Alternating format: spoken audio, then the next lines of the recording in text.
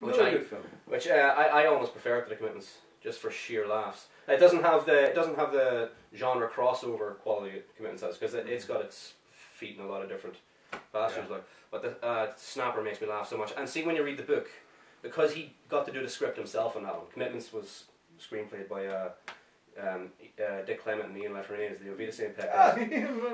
And Never Say Never Again. Those guys. And but with the Snapper, he got to do his own screenplay from his own book. And I had just read the book when I went and watched the movie, and you'd realise, it's just like a brilliant rewrite. He just perfected certain jokes from the book. That's what that movie is just so great for me. And Colin Meaney, he really got the shine. Yeah, he was brilliant. The only thing is, I wish they'd made all movies about the rabbits. The Commitments is the only one where they actually made it the rabbits, because all three books, the Van, Snapper, Commitments, it's all about the family, the rabbit family. And actually, the character who gets pregnant, Sharon Rabbit, or in the movie Sharon Curley, in the Snapper, she's played by Sharon Core. In the Commitments. Or Andrea Core, rather, in the Commitments, which is pretty interesting. If you had her in the Snapper getting knocked up. Can't really see it. No.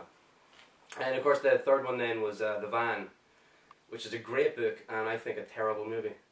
Yeah. Is that right? With The Van, it didn't have that same lovely grimy quality the Commitments had, which showed a reality of Irish society at the time. Whereas because The Van was shot about 6-7 years later, when the Celtic Tiger was in full swing. Does he not like tigers? Better let her out. So, it was shot when the Celtic Tiger was in full swing, yet it was still set in 1990 during the World Cup. Yeah. So it was set in a time where things were still kind of shit, so it should have felt more like the Snapper or the Commitments. But because they shot it during a much more affluent time in Ireland, it just didn't feel right. And they didn't do a good job of trying to recreate that feel. Everything just looks a bit too clean and sunny somehow. It's like they couldn't make up their mind whether they want to show off what Ireland looks like now or show what it was and the time it's set in. That's what I found when I watched The Van. It's just too sort of sanitized to feel real in any way, kind of. Well, there was another film, not set, like it was filmed in the 90s, I believe, but not set in the 90s, The Field. Like that showed grimy Ireland as well. Sheridan. But from I love the countryside. I'm sure the play is great. I hate that movie. Why? Oh, it's Jesus Christ! The fucking Sean Bean as the traveller. Oh, it's just so. Sean Bean wasn't a traveller. Oh, sorry, no, he gets involved with the traveller. But Sean Bean doing the Irish. Why can't you get Irish actors? I'm sure he couldn't have gotten a film without Irish actors. We can't have a film without Sean Bean dying. Spoiler. He lives in Sean Bean doesn't die. He does. He gets run off the cliff by the cows. Yeah. That's Richard Harris. No, that's Sean Bean. Well, you really love The Field, don't you? Lads, Richard Harris gets run off the cliff by the cows. Sean Bean runs away with the gypsy girl. No, he runs off with the gypsy girl, but he comes back to the dad and then gets run off the field by the cows into the water. He does. He ends up going into the ocean off the cliff. Then what happened? The little I remember about that film is that's like it's the last third is that it's Richard Harris gets squeezed to death by Joaquin Phoenix. Yeah. I can't remember what happens to Richard Harris, but that's how Sean Bean dies, because I watched the montage of Sean Bean of all the Sean Bean deaths recently, and that's a great 6 hour watch. That's brilliant. If anyone ever asks you, though, it's National Treasure. He just gets arrested in National Treasure. He does not die in that movie. Silent Hill as well. Silent Hill, does he live in that? Yeah. What about the sequel?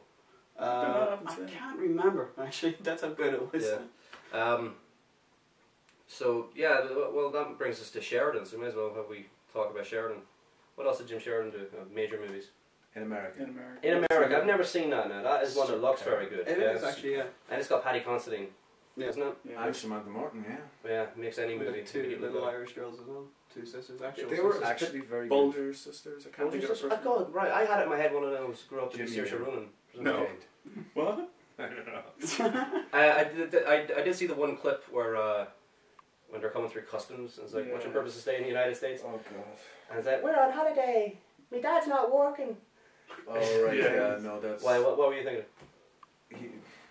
Your man asked him how many kids they have, and he says 3. Paddy Considine says 3. And Samantha Morton says, no, 2.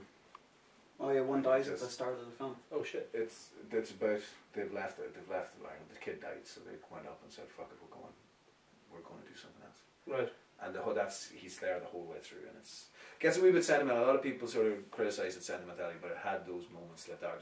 There's a bit in the middle where my heart just goes out to them. They send the kids down to where the mother works, and the mother's like where the workmate is looking after the kids so they can have some time alone in the thing. And there's a bit with the blindfold. Well, is it? Yeah, I suppose Brian's in danger of it.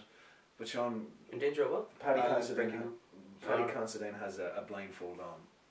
He's kind of chasing her around the room, and there's a moment where she just pulls the blind. They're on the bed, they're ready to go. She pulls the blindfold off, and it's like he hit her. It's like he hit her, and he's like, "What the? This is weird." And she just kind of, he's saying, "What's wrong? What's wrong?" And she's like, "You have his eyes. You have his eyes. You have his eyes. Leave me alone. You have his eyes." Yeah. It was also the black guy as well, who was He's brilliant. Jimon Hunsu. Yeah. He's brilliant in it. Should be Black Panther. I don't know why they will not make a Black Panther with that man. But he could be his father, isn't it? What? Black Panther, it's a bit like the Phantom, where it goes along the family lines. He could be his father at the start of the film, dying off. In a flashback or something. Oh yeah, that's a sequel to In America is the Black. I love it. But so, would you recommend In America? Because I don't like Jim Sheridan. Do you think that would change my opinion on him? Over. I don't know. I would recommend it. But look, a lot of people say it gets very sentimental. But I think those kind of moments buy the sentiment. Sometimes everyone gets one. I mean, M. Night Shyamalan, Unbreakable is an incredible film. I fucking adore that film. I don't like even Sixth Sense doesn't really do it for me. Oh, I like The Village. I like The Signs as well. Everyone gets one. The Signs has a lot of silliness in it. A lot of the plot really doesn't hold up. The Happening? It's not as silly as The Happening. It's like, you've come here to kill me. Back. I've never seen it happen, but just that famous clip. It's like, you've come here to kill me, haven't you? No. The Mark Wahlberg reaction. It's like so sincere. No, we haven't. No. I think the problem with The Happening was that people went in expecting another sort of Shyamalan horror, and it's actually the start of it is really good. The first 15-20 minutes I thought was really good. It pulled me in, and then it just sort of lost the plot once they started leaving. Was it Pittsburgh or Pennsylvania? Yeah. Once they got on the train, and and then they try to explain what's going on. I was like, no, just don't explain it. It would have been better if it was just a series of events happening. Right. So with the Celtic Tiger coming in, there was as I'm saying with the van, it was just a different feel.